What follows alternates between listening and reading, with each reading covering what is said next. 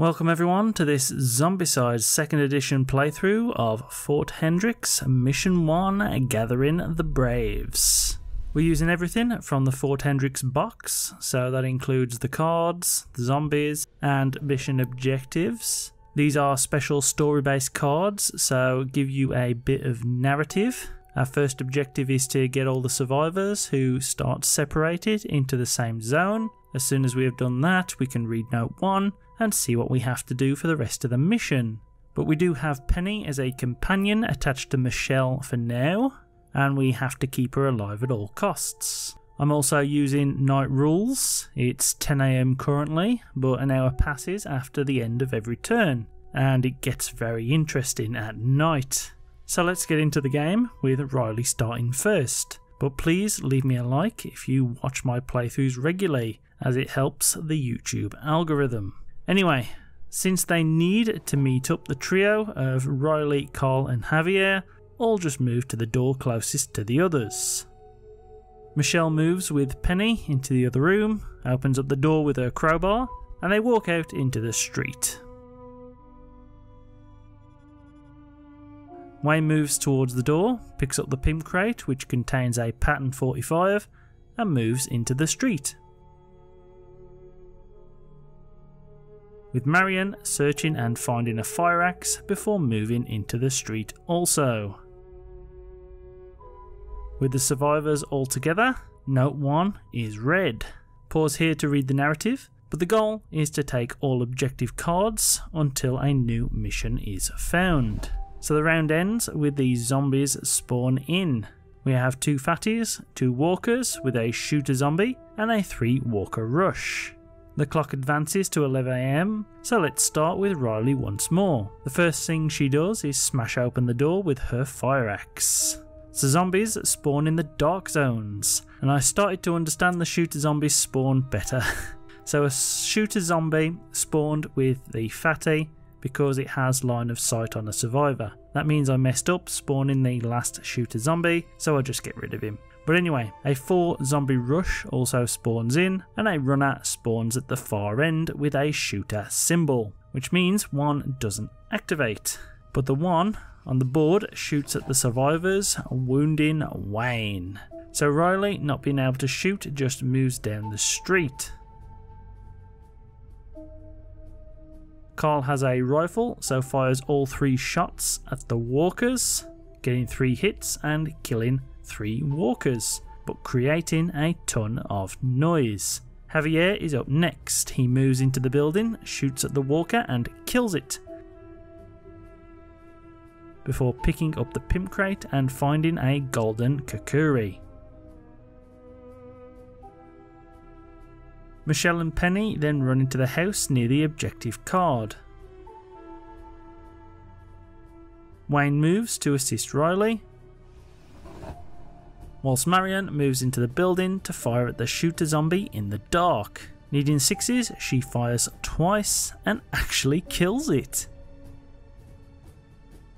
So at the end of the turn, the zombies all move towards the noise, with 4 walkers, an extra activation that doesn't go off, and 3 walkers respectively spawning in, with the time of day now going to midday. So Riley starts, she opens the door with her fire axe, spawning in a shooter zombie and 2 runners. So Riley moves in and takes a swipe at the shooter, rolling a hit and killing him.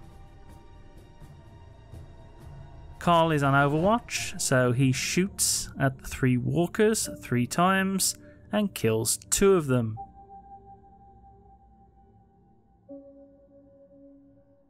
Javier is up next. He whips out his newly found kukuri and slashes at the fatty, killing it.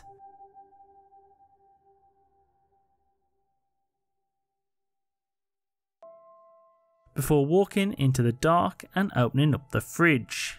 Pause to read the text, but anyway, Javier decides to attempt to take the weapon, unleashing 3 runners and a shooter zombie because of note 2.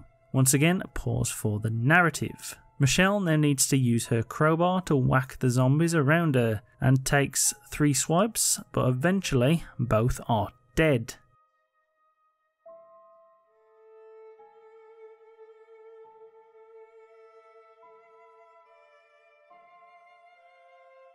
Wayne just moves into the house as the runners will hurt him otherwise.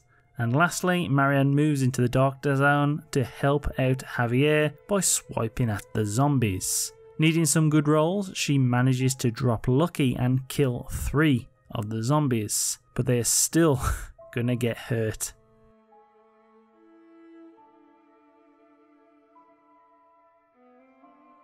So all the zombies move, with Marianne receiving 2 bites off the runner and knocking her down to 1 health. In spawn the new zombies. At first there's an extra runner activation that does nothing. Then we have a 1 walker rush with 2 shooter zombies spawning in. With lastly 1 walker spawning in and activating shooter zombies who shoot at Carl and knock him down to 1 health. With the time now at 1 o'clock. So Riley goes first and takes 3 swipes at the runners, but only manages to kill 1.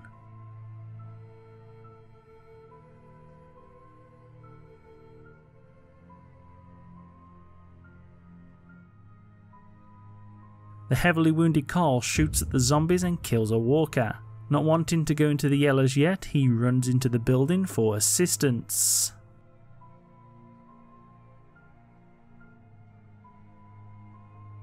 Michelle searches through the corpse pile.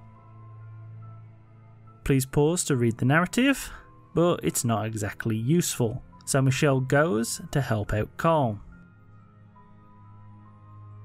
Wayne takes a swipe at the runner with his kabar, killing it before walking into the room with the wooden crates.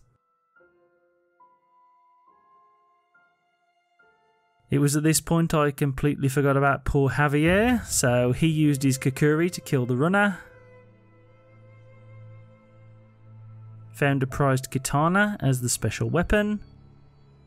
Moved into the other room and handed it to Michelle on a trade. Marianne is up last. She moves into the room and shoots at the shooter zombie. Killing it, she then opens up the other door.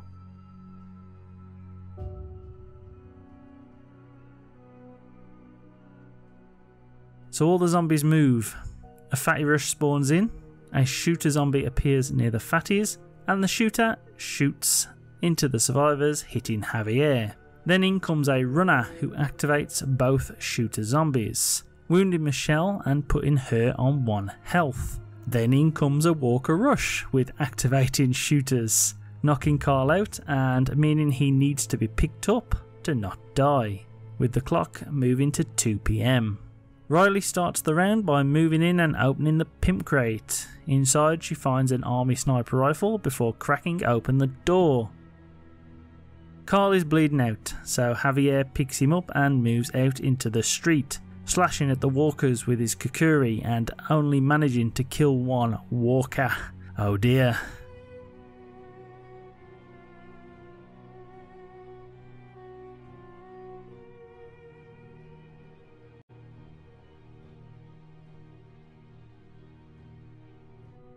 At this point, yes, I did realise I'd missed the zombie in the room.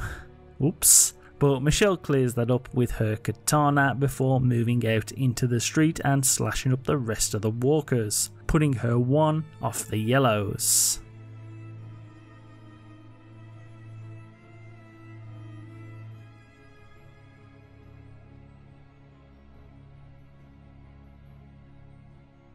Wayne checks the crates. Pause the video to see the narrative, but I don't think it's all that useful, so Wayne just moves near the door. Marianne moves into the street, heals Michelle with her field medic skill, and then shoots at the runner, killing him before turning to the walkers and missing. But now she is 1 off the yellows.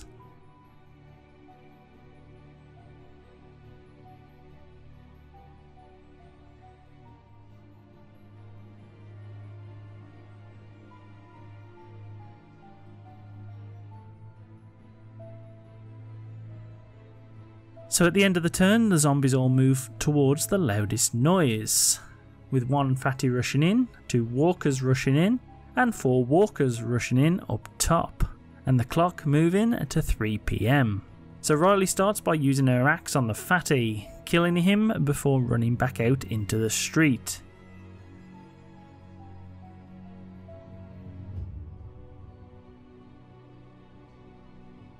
Javier suddenly goes all Levi God mode on some walkers, slashing at all of them with his Kukuri and wiping all of them out. Going into the yellows, he then fires at the other walkers but ends up missing.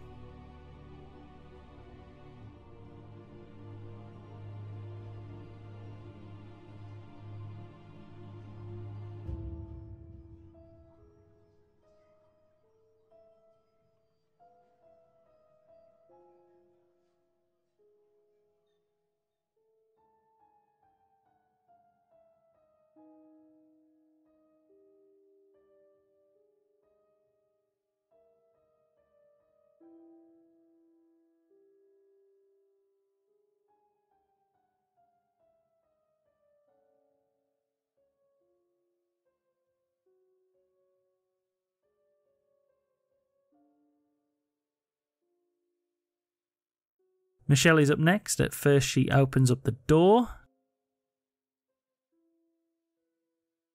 discovering 3 runners, 4 fatties, 2 more runners and a dreaded abomination inside the house. Knowing they are in trouble, she moves inside and frantically searches, only to discover a bottle of water. Wayne rushes into the street and fires at the zombies with his .45, killing 2 of the walkers.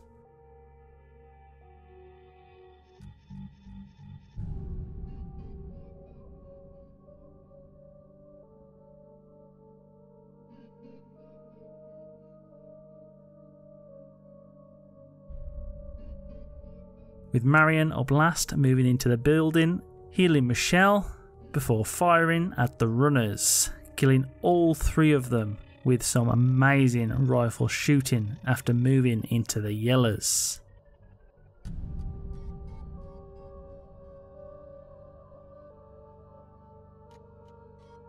So the zombies all move towards the survivors, and it's not looking good after Javier takes a wound off a runner, putting him on 1 health. Then 4 runners spawn up top, 8 walkers near the bottom, and lastly 3 rushing fatties, with the clock then turning to 4 PM. So Riley goes first, firing at the zombies with her sniper rifle and killing both of them, before moving up and opening the door just in case they need an out. God mode Javier has it all to do, and after a little help from my youngest trying to grab my models to ruin the shot, he manages to wipe out everyone around him with his Kukuri and move into the house.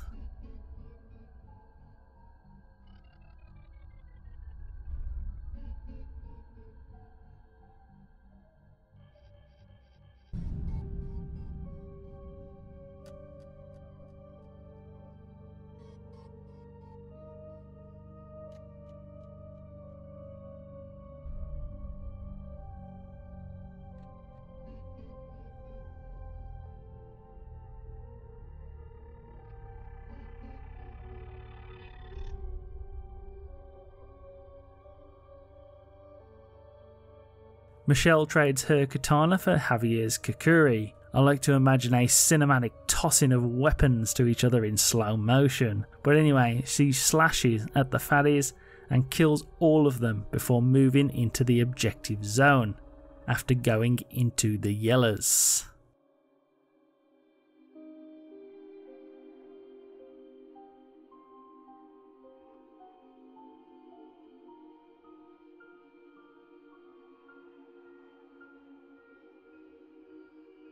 Wayne moves up to the walkers and kills them with his .45 before jumping into the building.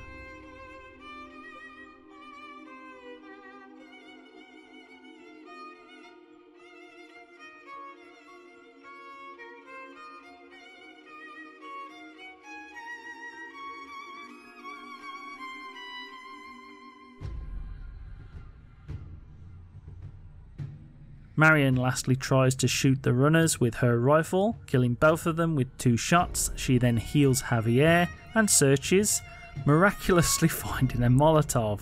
Some people are going to say how convenient, but it was just drew out of the deck at random. There are like 4 or 5 in the Fort Hendrix deck after all. Anyway, the zombies all move, with a 5 walker rush coming in from the top, and then a dreaded extra activation for both walkers and fatties, basically meaning Riley is doomed. Riley, sensing her demise, shouts at Wayne to leave her before swinging her axe at the horde and only killing 1 walker. Javier whips out his new katana and slashes wildly at the horde of walkers, killing every single one of them and going well into the oranges, gaining himself a free ranged action.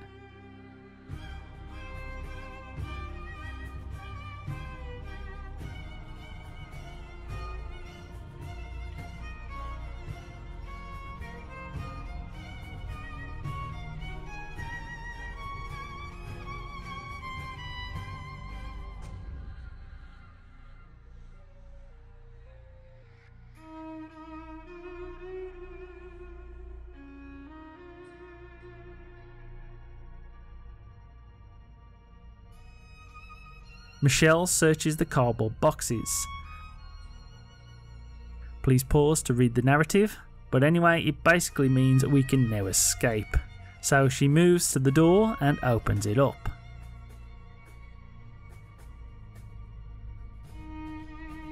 Wayne runs to the exit crying as he's left Riley to die. And lastly, Marion throws the Molotov at the abomination, setting the whole place ablaze, shouting at Wayne for leaving Riley behind as she escapes. Of course, at the end of the turn, Riley is swarmed and munched upon. I hope they choked on her, but there is no point spawning in new zombies as everyone else is near the exit. So back to the player's turn, they run out of the door and head to Fort Hendrix. Hey everyone, I hope you've enjoyed this. Please leave me a like as that's what's most important, and hopefully you'll stick around to watch more playthroughs.